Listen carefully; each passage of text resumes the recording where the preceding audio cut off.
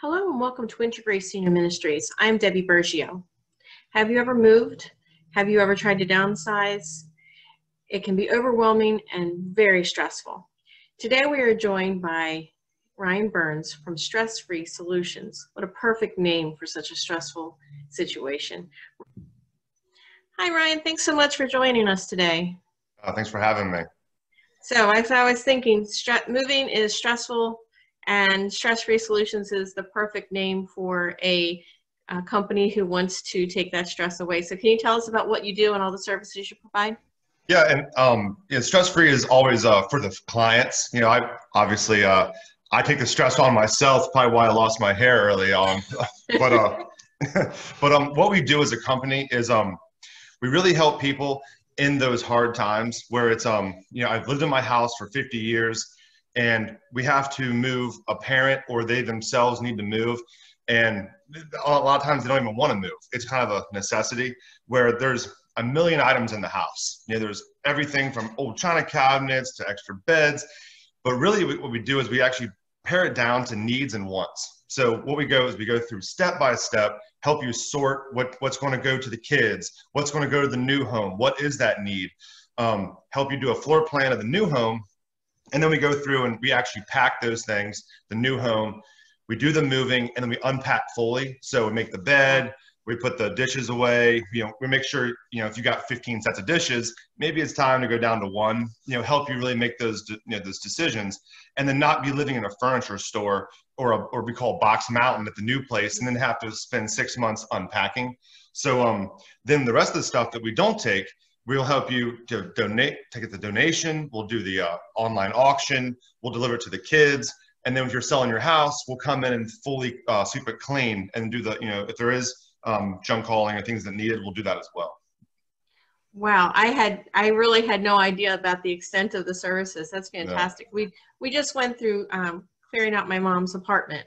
Mm-hmm. And all that sorting and everything, but to have someone come in and help you out. So you find out the floor plan of the new place, mm-hmm. and then help them decide and arrange and all of those things? Yeah. So a lot of times what happens is they want to keep everything because they're really attached emotionally to the items. It could have been me and my husband went and bought that coffee table together, and they might not be attached to the coffee table, but they're attached to the memory of the coffee table and what that represents. So going through and actually making them safe at the new place is number one, first priority. So they're not tripping over extra, coffee tables, rugs. They're not trying to take a walker or a wheelchair and squeeze in places, because they wanted to take all this furniture. So number one is being safe. And then from there, when I say the wants, we go to the want. So do you want the curio cabinet or the china cabinet? One will fit, but what do you want more? Because it's not a necessity to live there, but they want to make it feel like home because this is their new home and the next step, and they're transitioning to the new place. So it's really sitting with them. And sometimes we have clients that it's 2 years. They go, I want to get my basement just done. There's so much stuff down there. I want to get it organized. Then I want to do the attic, and then I want to do the storage locker. And then on a timeline, we help them through that process. Sometimes people will call me on a Monday and they want to move by Friday and do their entire life in a week. I ask people, please don't do that to me, but we've done it before. So it makes it harder for them, because even when you're going through a process of, like, let's say you are selling your house. So you got to sell your house, decide what you want, do a move, and they try to cram that all into 3 days. Okay, we're going to close in the morning or move in the afternoon, and it makes it really tough. So getting people to understand that it's a timeline process and work at their pace, because we've had jobs where we're sitting there and we come across a bear, and that was their mother's, teddy bear, and they start crying, and we can't do anything else that day. We can't make any more decisions and say, hey, how about this mixer? How about this? They're so emotionally done for the day that I can't have 5 guys or 5 ladies in there asking more questions for them. So it's always best to do it in pieces at their pace. I love that process that you talk about, how you can do one room or one area at a time, and then maybe take care of that, and then maybe a few months later come back and do another area. Yep. That's just such a great idea for making that process better. And then you're providing such a service, letting them talk about why that coffee table was important, and maybe you help them bring back that memory and then make them able to be able to part with that item. And really, throughout that timeline, really, you're establishing your goals right up front. So if your goal is to be at the new place, watching TV, and you want to do that in 6 months, that's great. But keeping a time, because people, when you think about moving, you're like, oh yeah, I moved when I was 35 or when I was 15 or whatever it may be. And you're like, I know the process, you pack. But what happens is as you gain more stuff, this is the first time you've actually gone to a smaller place, or it's the first time where injury or illness has dictated the move. So instead of waiting for the opportunity to like make those decisions and do it, let's say you have a fall and you're in a rehab and you're trying to tell your daughter, hey, I want this piece and that piece, and you're sitting on the phone in rehab because now even with COVID, you can't go visit them that often. So now you're trying to make decisions on your home and you're not even there. And then they're like, well, we got what we think you want there. So it's always best to start early and start often, even if it's a situation where we find it all the time where I haven't put my car in the garage in 15 years. I would love to be able to just get the garage done and then go from there. Yeah. That is a big goal for a lot of people. To be able to fit the car in the garage. Yes, it is. It's very freeing when you actually can do it. But sometimes, sometimes it's like, well, things happen and I get more stuff. And then people get so, they're emotionally attached to the stuff, but it weighs on them where they're like, oh, I got to get that storage locker. Like, they might have a storage locker off site that they're paying $200-300 a month for. And they're like, I need to go through that. That's my mom's stuff. That's my grandparents' stuff. Have them go through it. Well, we have a system where we touch it once. Ohio, only handle it once. Where you pick it up. It's not make one pile into 2 piles and 2 into 3. It's say, do I need this item? All right, this is the new home box. This is the donation. This is the cell box. This is the kid box. Recycling, scrap metal, whatever it may be. It's better to make those decisions. And I like to do it like I'm reading a book. Like if I was doing this kitchen right here, I'd start here and work my way down. I'm not going to, oh yeah, that's the matching spoon. I think it's over there, Yeah. It's tough to do it that way. I'm sure it is. Yeah. It's Ohio. I will remember that. That is a great device to remember. Only handle it once. Okay. So you mentioned COVID. So I know COVID has had to change what you do tremendously. Can you tell us about how you worked through that? Yeah. I mean, when COVID first hit, even to right now, it's still the unknown. It's like, well, what do we do? So what we do is even for the office, everyone gets a temperature taken every day. The trucks get washed out every day, and all the little things that we can do to try to prevent, wearing masks and things. But what we also found out is people were holding up and saying, I'm not going to move till next year. Then they're calling us 6 months later now being like, I wish I should have moved anyways, because now that injury or illness is dictating it.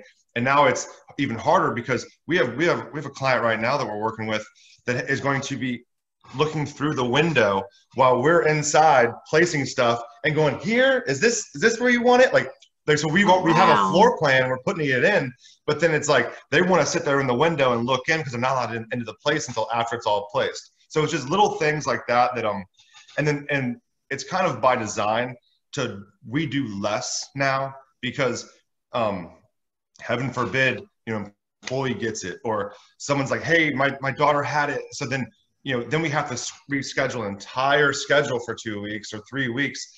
And then people are like, and they're expecting us to be there the next day. And if all of a sudden we had to stop right now and say, we're on a 2-week quarantine, it's a lot more that we have to reschedule that if we just do what we can to get by. And who knows when this is, I think it's changed forever, even with, even the flu, keeping people safe completely at all times is always the priority. But now I think that these communities, they're taking a risk, and everyone's taking the risk. So it's definitely affect the business. I mean, it was kind of like as a business owner, you're like, what are we going to do? And then and everyone's home, and then and trying not to like the staff is like, I need more hours, and you're like, I don't know what to tell you. So it's very tough as a business owner, but it's also really tough. It's that whole stress. I have more stress every day now kind of like you're just hoping that like, okay, hopefully, is everyone, all the ducks in the line that we're doing exactly, then the news changes and this thing changes, and it's really tough. But I think that it's making businesses that get through this, it's making them better. And that's I think one of the positives I would take from COVID. Sure. And I know you've added a new service through this time, the auction, you're helping people to sell some of their items. So we've always helped them sell items, but we always use a lot of different live auctions. But as they stopped, we were kind of in a situation now where what do we do with all this stuff? So we actually are moving into a new warehouse to even have more space to do it. But it's an online auction. So every Thursday, we're able to sell the stuff for them, because even though the china cabinet's not worth anything anymore, or whatever the item may be, you still can't just get rid of it. You can't just this is an item. So, and some things do really well on the online. We've done really well with like quilts and different things. And what happens is the first time home buyers that never go to the live auctions now sit at home on the computer and can see it. So it's helping, because some days we'll have 3 trucks worth of stuff coming out of these houses. And 7 years ago when I was starting this business, Goodwill and Habitat would take everything. And now even their showrooms are full. And what do you do with all this extra stuff? So we're trying to sell as much as we possibly can to find it a home, because even though I hate the word junk hauling, if I can't recycle it, I can't scrap it, and I can't even give it away for free if it's not worth anything, it eventually has to make it down the line. But we try to avoid that at all costs. I know I have a basement full of my mom's furniture that will go to my daughter someday when she has a home. So I just can picture, all the things that you probably have on your online auctions. So I know there are other services in the area that offer similar things to what you do. So how do you feel, what sets you apart? What makes Stress Free special? I think our number one thing is, so it would probably be the family approach, where it's moving is 1/5 of what we do. Like the moving part, it's all the move management. So, managing every step of your move. So it's helping you with the communication between your vendors, helping you with all the little things, and then having the services in-house to be able to provide that at a moment's notice, where you need the mover, you need this taken there, you need the delivery here, you need someone to sit there with you, you want someone to measure your furniture. It's taking it all in instead of having to call, 4 or 5 different companies to do this. It's really keeping it all as one, so you have one person. Now there's some things that we don't do, like I really don't like moving pianos. So we refer out to a good piano mover. And same thing with like grandfather clocks. I'll move a grandfather clock, but I don't know how they work. So you have to have a good person that can tune them up and make them, tell time again, because that is, so there's different things, but we also communicate with those different people to help you in the process. So it's one less thing you have to worry about on the back end when you're actually doing a move. Okay, so that's great. I know pianos and grandfather clocks, we've had to move both of those things. They are extra challenges. So what is your area of the region that you serve mostly? So our home base is in Frederick County, but we do Frederick, Carroll, Howard, Washington County, and most of Montgomery County as well. Okay, great. Is Stress Free, is that a franchise, or are you a standalone? So I started it from scratch, standalone. The future is, to franchise, but for me, it's it was one day, because my background, I went to Frostburg and did entrepreneurship as an undergrad, and then got my MBA. I just love startup businesses, and it was so to me it was one of those things where I really enjoyed what I'm doing, and it's also because I did home care before this. I started working with older adults and with the Alzheimer's Association, and it became almost it's like I get the best of both worlds. I like the small business world. I also like helping older adults, so it's able to match both of them up pretty well. Oh, that's fantastic. Is there anything else you'd like to add? I've just enjoyed this conversation so much. No, we do a free consultation. Because we don't know how much stuff you have, and there's one 900 square foot apartment could have a lot of stuff and a lot of things to go through, or they might only have like 3 little tables. So we do a free on-site consultation, and even with COVID, sometimes we'll have to do video walkthroughs. If we can't get into the Mm-hmm. home, and we'll do what we need to do to get by. But yeah, we're here. If you need us, let me know. Okay, fantastic, Ryan. Thank you so much. All your contact information, links, and everything are on this page below where the interview is going to be, where the interview is. So I just can't thank you enough for being a part of our event and thank you. Hearing such a very useful, needed, necessary service for our older adults and the children and their children. So thank you. Have a wonderful day. Yeah, you too. Thanks.